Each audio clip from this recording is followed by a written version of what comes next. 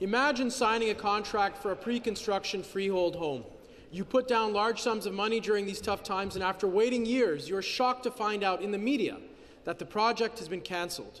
This continues to happen under this government, and the government regulator will only post cancellations for condos but not freehold homes. This information is vital for consumers so they can make the most informed choice when choosing a builder.